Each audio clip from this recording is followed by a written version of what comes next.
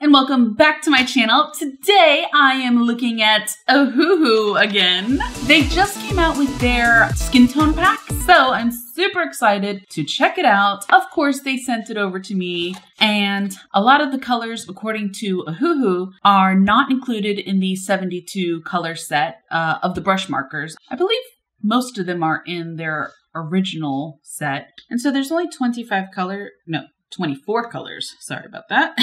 But it makes it easier to quickly color swatch them, have them on the table. I had to do the 200 pack of the original markers recently, and I unfortunately just couldn't put them on the table like I am now. So this is YR1, and most of their colors have a yellow undertone. I assume that's why it's YR, with the R most likely standing for red, so yellow-red. Some of the colors are a tidbit strong, but who knows. I'm curious what I'll be able to make with them. I really like this color, YR9. Ooh, I also like this color too. Some of the strong yellows kind of confuse me just a bit, only because it's straight yellow. So, I find that a little interesting. But they're probably there to mix with other colors. I'm not sure. I'll have to experiment a little to see. This last color kind of makes me laugh because I think there might be a misprint. It's BR208 and it's a very cute, pretty pinky color. And the color name is Black Brown. Yes, I do see that. I wonder if that might have been an error. I'm not sure. So these are our colors. They do quite vary. Still, a few of them are confusing. The YR8 is quite dark, as well as the YR7, in the sense of not dark skin tone, but dark for an orange color. I assume it's meant to be more on the tan side, but it kind of feels like it misses its mark. So let's go ahead and see what sort of different skin tones I can get out of this. So first up, I have a bunch of hands that I'm going to color. And I drew this in Paint Tool Sai because I really just wanted to focus on using these colors and experimenting with them, having fun with them. And so I'm starting out with this color because it feels like the most natural tan sort of color. So I'm basically just trying to stick with what I know at the moment before I start venturing into the Ohuhu colors that are much stronger. And then maybe some rose beige for shading. All right, and sometimes I add a third color to skin tone, but I think I'm going to keep it 2 each. All right, another color I like is YR9, which is yellow ochre. Definitely make sure you're putting down a second sort of full coverage type of layer, because with darker colors, they tend to streak more. And since we're working with skin, we definitely want a sort of even skin tone all throughout. Then I'm using Y12 for shading. All right, and then let's do YR4, which is a salmon pink. And this color does come in the 72 count pack. And then YR20 seems like a good color for some shading. All right, I'm going to test out YR92, which is chocolate. I'm going to do this middle arm here on the bottom. Oh, wow. That's a really pretty, rich color. And then I'm going to use Y13 just for a little bit of a shading effect towards the bottom. And then I'm going to use YR205, which is called Powdery Orange. Okay. So then I'm going to go ahead and try BR3 would be a good color to make shading, but I've already used it and I want to make sure every hand is different, like completely different colors. There's BR208, but it's really strong.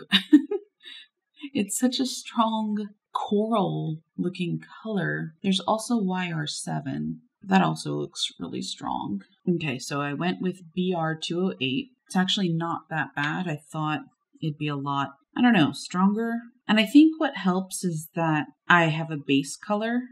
So oftentimes people, to save on ink, they skip coloring with a base color and just kind of color one spot their highlight, one spot their regular color, and then the other spot their shading, so that the colors sit next to each other but never quite overlap. Whereas I don't work like that. My colors overlap, and I think it helps, in my opinion, with shading and blending. Because I honestly thought this was going to look garishly orange, but I'm actually quite surprised that that's not the case at all. Actually, this color combo looks really good. All right, that was unexpected. All right, last match of skin colors. Let's see. Tempted to do YR6 and YR34. Again, they really scream like just super yellow, but I've been surprised before, so let's try it out. So YR6, it's actually not that bad.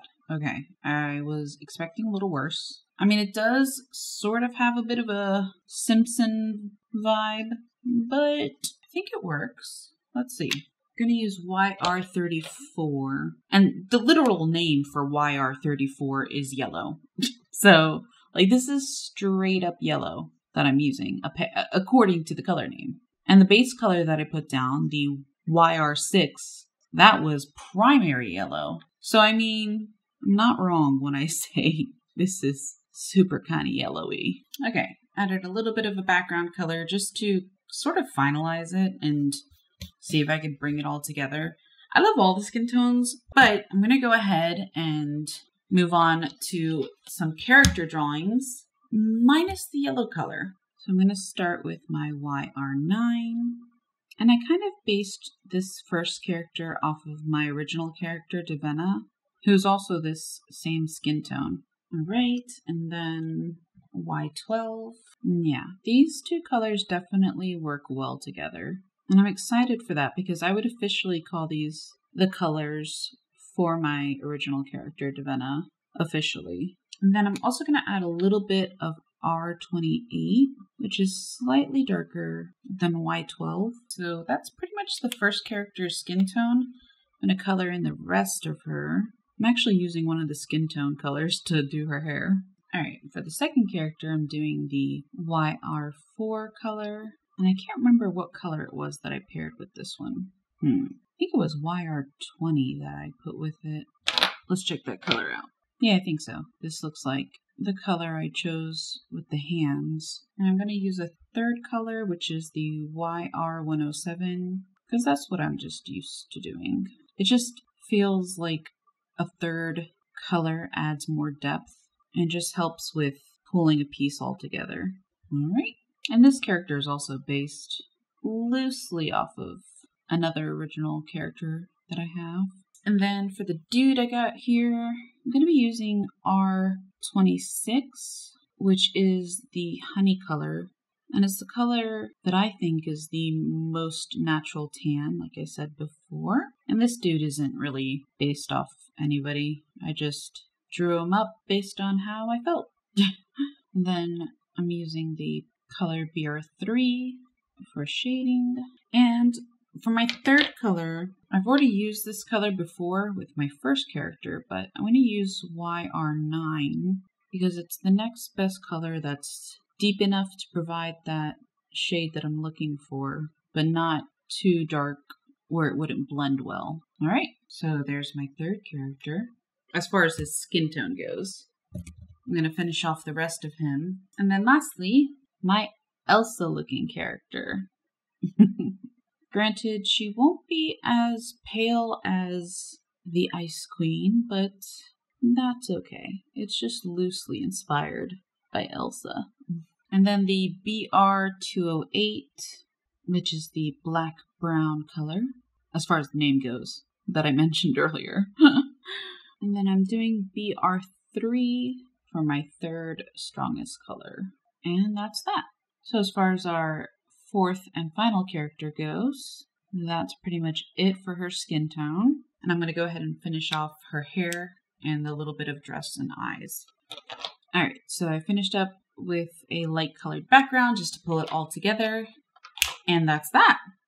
So here are 4 individual characters with different colored skin tones. And there's definitely a lot of variation in this pack, and I am liking that. Lastly, I have this character portrait, and I'm basically just going to go ahead and do a small quick tutorial on how I exactly do color with skin tone markers. So I chose a medium skin tone, and I'm going to start with R26. And basically when it comes to this first color, I always refer to it as my base color, which is oftentimes my lightest color. And I just fill in everywhere. And depending on how well the coverage is the first time, I may leave it alone, or if it looks a little patchy, I go ahead and I add just a second layer to cover up that patchiness. And a lot of ink is used, but I do use paper that helps with the longevity of the markers so that it doesn't really soak up a whole ton of ink into the paper. And then there are some parts that I don't go over in order to start creating some sort of contour. So in this area, I'm doing the shading of the bridge of her nose so I can lay that foundation as I start adding darker colors. And so the next color I'm going to is YR9.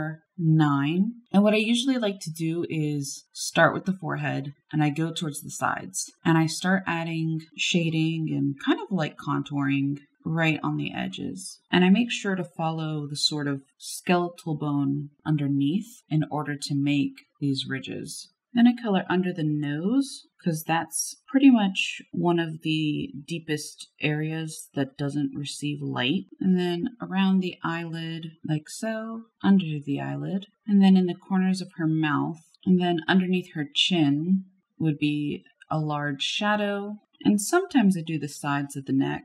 And then the collarbone. And then other little areas where shadow would be. And then sometimes if the lines are a little too harsh, I go back to my original base color and kind of just go over them to soften them up, just to get a softer sort of blend, not so like cell shady. And then I have Y12, which is just slightly deeper than YR9. And this is just for added shading and depth. And so I'm just following like the very edge of her cheek. And I'm not bringing it in too much. Otherwise, it would be too strong against the base color. But I'm just hitting areas that would be the deepest. So like under her nose where her nostrils are, and just slightly under her neck. And then a little bit on her collarbone. And that's it. And then the last color I have is even deeper, but I'm not going to use it for shading too much. I actually want to use it for creating a sort of eyeshadow kind of look to her. And that's that. And then I'm just going to go ahead and color her hair in with the yellow that also come in the skin tone pack. And then I'm just going to go ahead and make her eyes blue. And that's that. So I hope you enjoyed this video. Maybe comment, like, and subscribe. And I will see you next time. Thanks, guys. Bye.